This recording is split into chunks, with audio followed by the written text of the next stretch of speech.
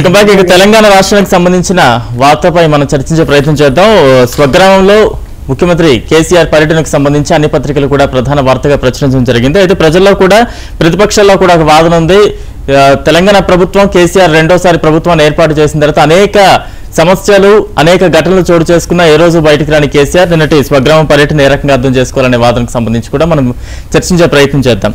మొదటిగా దేవేంద్ర రెడ్డి గారు మీతో స్టార్ట్ చేస్తే ఏ రకంగా అర్థం చేసుకోవాలి నిన్నటి స్వగ్రామంలో ముఖ్యమంత్రి కేసీఆర్ పర్యటన? అంటే ప్రజల్లో కూడా ఒక వాదన ఉంది. అనేక ఘటనలు, అనేక ఉద్యమాలు, అనేక ఇబ్బందులు, ప్రజా ఇబ్బందులు ఎన్నొచ్చినా కూడా ఏ రోజు స్పందించిన కేసీఆర్ నిన్నటి పర్యటన ఏ రకంగా అర్థం చేసుకోవాలంటారు? ఒక సినిమా నడుస్తున్నప్పుడు ఒక ఫైటింగ్ అయిపోయిన తర్వాత, ఒక ఎమోషనల్ సీన్ అయిపోయిన తర్వాత ఒక కామెడీ సీన్ తీసుకొస్తారు. ఆ కామెడీ సీన్ లో మామూలుగా కామెడీ సీన్ లో ఎవరు ఉండాలా? కామెడియన్ ఉంటేనేమో కొద్దిగా నేచురల్ అనిపిస్తుంది. కానీ కామెడీ సీన్ కు హీరో వచ్చి కామెడీ చేసిండు అనుకో, అది ఇంకా కొద్దిగా అరే హీరోని ఇంత పెద్ద కామెడీ చేస్తున్నట్టే ఇక మొత్తం థియేటర్ లో ఉన్న వాళ్ళందరూ నవ్వుతుంటారు అనమాట. నేచురల్ అది.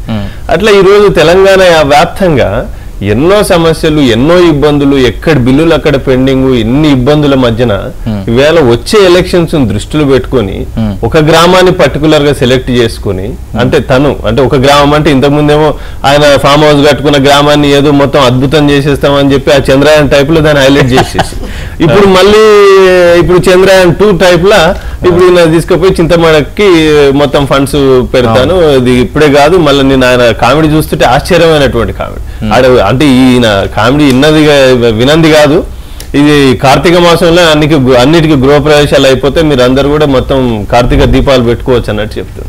అట్లనే ఒక రోజు సేమ్ జర్నలిస్టులకు కూడా అదే విధంగా ఒక్కొక్కరు మీరు అద్భుతమైన ఇల్లు కట్టుకోవాలి, మీరు బాగా బతకాలి, మీరు ఎంత పని చేస్తున్నారంటే దేశానికి ఆర్మీ వ్యవస్థ ఎంత పటిష్టంగా పనిచేస్తుందో ఇవాళ జర్నలిస్టులు కూడా అదే తంతుగా పనిచేస్తారు. కానీ మిమ్మల్ని పట్టించుకునే నాతులు లేరు, దానికి నేనే మొత్తం చేసేస్తా అని చెప్పి చెప్తే జర్నలిస్టులే లేచి సపోర్ట్లు కొట్టి అబ్బా మా సార్ ఇంత బాగా చెప్పిండు కదా అని చెప్పి వాళ్ళు ఆనందం కాదు. అట్లా ఇవాటి వరకు పాపం జర్నలిస్టులకు ఒక కాగితం లేదు, ఇటుక లేదు, సిమెంట్ బ్యాగ్ లేదు, ఏమి లేదు, పనులే కాలేదు ఇప్పటికి. ఇట్లా మనం ఎన్నో చూస్తా ఉన్నాం. ఇక మేము ఒకటే చెప్తా ఉన్నాం కేసీఆర్ గారికి, ఆ భజన బృందానికి, ఇకపై మీరు కామెడీ ఆపండి. కామెడీ ఆపి సీరియస్నెస్ లోకి రండి. స్టోరీ ఏంటో చెప్పండి ప్రజలకు. మీరు ఏం చేద్దాం అనుకుంటున్నారు, అసలు ఏం చేస్తే బాగుపడుతుంది తెలంగాణ రాష్ట్రం? ఇంకా మనం కొట్లాడి తెచ్చుకున్న దేనికోసం? నీళ్లు నిధులు నియామకాలు అనేది ఎటుపోయింది? అసలు నీళ్లు ఎక్కడ కావాలా? ఒక కాళేశ్వరం కడితేనే నీళ్ళు వస్తాయా? లేకపోతే నువ్వు కొన్ని ఓన్లీ నీకు కావాల్సిన బంట్రోత్ ఉద్యోగాలు, ఒక పోలీసు ఉద్యోగాలు వేస్తేనే ఉద్యోగాలు వచ్చినట్ట? అసలు ఎక్కడ పోతా ఉన్నది? బడ్జెట్ ఎక్కడ పోతా ఉన్నది? ఎందుకు ఇన్ని అప్పులు అవుతా ఉన్నాయి? అప్పులైనా కూడా నువ్వు చేసింది ఏముంది ఇక్కడ? ఇంతకు ముందు చేసిన ప్రాజెక్టులు, కట్టిన ప్రాజెక్టులే ఉన్నాయి. దానికి నువ్వు చేసి రీడిజైన్ చేసుకొని నువ్వు ప్రాజెక్ట్ ను మూవ్ చేస్తా ఉన్నావు, ఇక్కడ నుంచి అక్కడికి, అక్కడి నుంచి ఇక్కడికి. అంతే తప్ప పెద్ద నువ్వు దాంట్లో తీసుకొచ్చింది ఏంది, చేసింది ఏంది? ఇవాళ చాలా బాధాకరం. అదే ఊర్లో ఒక మహిళా రైతు 2016లో చనిపోతే కనీసం పరామర్శించినటువంటి ఈ పెద్ద మనిషి ఇవాళ పోయే వాళ్ళకి మొత్తం మీరు వచ్చే రేపు కార్తీక పౌర్ణమికి ఇల్లు శుద్ధికి మొత్తం కొత్త ఇళ్ళలో మీరు దీపాలు పెట్టుకోవాలంటుంటే చాలా ఇంత బాధ అనిపిస్తుంది. ఇంత మాత్రం చాలా ఎట్లా అంటే ఒక హృదయ విదారకరమైనటువంటి పరిస్థితి. ఇవాళ నువ్వు ఒక గ్రామాన్ని టార్గెట్ చేసి ఇన్ని ఫండ్స్ చేయటం కాదు, ఒక మోడల్ విలేజెస్ గా తయారు చేయాలి తెలంగాణ. తెలంగాణనే ఒక మోడల్ తెలంగాణగా తయారు చేసి యావత్ దేశానికి నువ్వు దిక్సూచిగా నడిపించాలి. కానీ ఒక చింతమడక గ్రామ కోసం కాదు కదా ముఖ్యమంత్రిని చేసుకోండి. శ్రీనివాస్ రెడ్డి గారు మీరు ఏ రకంగా చూస్తున్నారు పర్యటన? సరే, ఇది కేసీఆర్ గారు అప్పుడప్పుడు కొన్ని రోడ్ షోలు చేస్తుంటాం. అది చింతమడక రోడ్ షో అని నిన్న వారి యొక్క హరీష్ రావు గారితో, తర్వాత వారి యొక్క అధికారులతోటి ఇది ఒక రోడ్ షో కంప్లీట్ చేశారు. అది అయితే భారతీయ జనతా పార్టీ నిన్ననే దీనికి సంబంధించి ఒక వ్యాఖ్యానం చేశాము. ఏంటంటే తెలంగాణ రాష్ట్రాన్ని మొత్తాన్ని చింతమడక చేయండి. ఏ విధంగా మీరు చింతమడకకు అన్ని రకాలుగా మీరు సౌకర్యాలు కల్పించాలని, అన్ని రకాల నిధుల్ని మీరు కేటాయించడానికి ప్రయత్నం చేస్తున్నారో అదేవిధంగా తెలంగాణలో అన్ని గ్రామాలకు అటువంటి సౌకర్యాలు కలిగించడానికి ప్రయత్నం చేయండి. ఇదే రోడ్ షో ఏదైతే మీరు జరుపుతున్నారో అధికారులను అలర్ట్ చేయటం, తర్వాత టీఆర్ఎస్ బృందాన్ని తీసుకొని వెళ్ళటం, మీరు ప్రతి గ్రామానికి రోడ్ షో చేయండి. ఈ రోజున కరువు కాటకాలతోటి నీళ్లు సకాలంలో వర్షాలు లేక రైతులు నాటుతున్న తరుణంలో అవి చేయాలా వద్దన్నటువంటి సందిగ్ధంలో ఈ రోజున తెలంగాణ గ్రామాన ఈ రోజున నీరు లేదు, తాగటానికి నీరు లేదు, సాగుకు నీరు లేదు, వర్షాలను సకాలంలో లేదు, రైతులకు ఏం చేయాలనో అర్థం కాని తరుణంలో మీరు ఒక రోడ్ షో ఒకటి పెట్టుకొని కలర్ఫుల్గా అన్ని బ్యానర్లు పెట్టుకొని అధికారులను గ్రామాన్ని తీసుకువెళ్ళి అంటే మీరు ప్రజల యొక్క మైండ్ని డైవర్ట్ చేయదలుచుకున్నారా తెలంగాణలో? అంటే మిగతా విషయాలన్నిటి విషయంలో డైవర్ట్ చేయడానికి మీరు రోడ్ షో చేసేది? ఈ రోజు మేము తెలంగాణలో మీరు కనీసం ఒక మంత్రులు ఒక ఉపసంఘాన్ని మీరు నియమించి తెలంగాణలో ఉన్నటువంటి కరువు కాటకాలు ఏవైతే ఉన్నాయో 75-80% మండలాల్లో వర్షపాతం కనీస వర్షపాతం లేదు. దానికి సంబంధించిన ఒక రిపోర్ట్ తయారు చేయించి కేంద్రానికి సబ్మిట్ చేసేసి కేంద్రంతో దానికి సంబంధించినటువంటి ఒక సహయోగ్యపూర్వకంగా దానికి సంబంధించిన నిధులు తీసుకురావడానికి ఒక ప్రయత్నం కూడా మీ ప్రభుత్వం చేయలేకపోతుంది ఈ రోజున. అంటే మరి మీరు దేని గురించి తెలంగాణని ప్రత్యేక తెలంగాణ రావాలని కొట్లాడి అందరం కొట్లాడుకొని తెచ్చుకున్నది ఇందుకోసమేనా? సో కాబట్టి ఏవైతే మీరు ఈ యొక్క రోడ్ షోలు మానండి, లేదా ఒక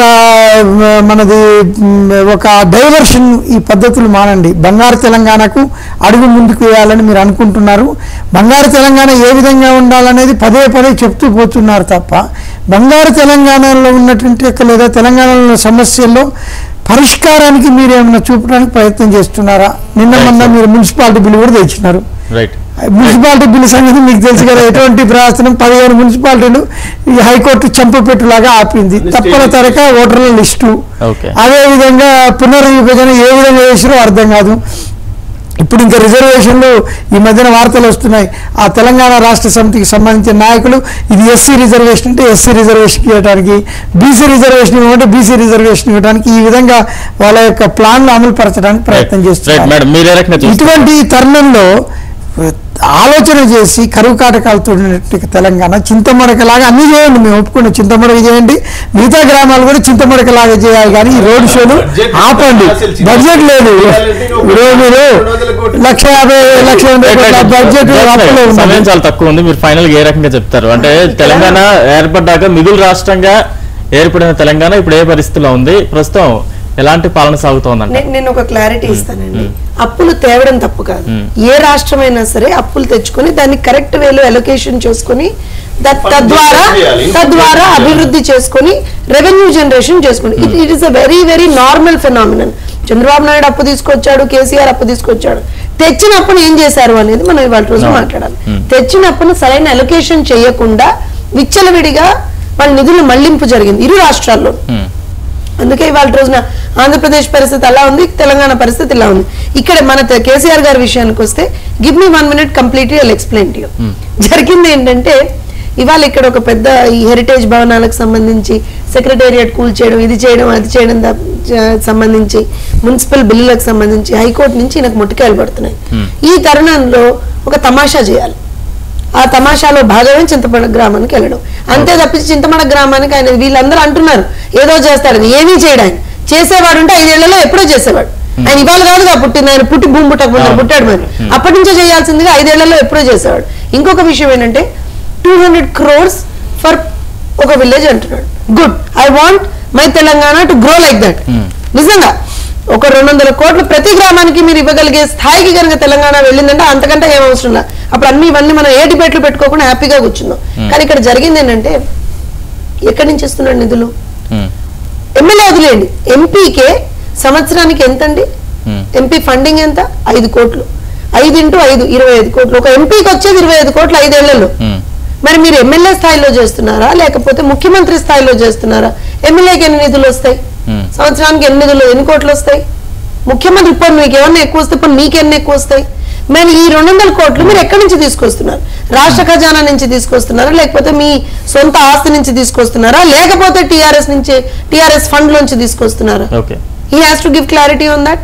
ఇంకొక విషయం ఏంటంటే నిన్న I was listening to his speech. ప్రతి ఇంటికి నల్లా తిప్పితే నీళ్లు రావాలని అది 5 ఏళ్ల క్రితమే చెప్పాడు. అసలు అట్లా లేకపోతే నేను ఓట్లే అడగనన్నాడు. మరి ఓట్లు అడిగిండు, గెలిచిండు మళ్ళా.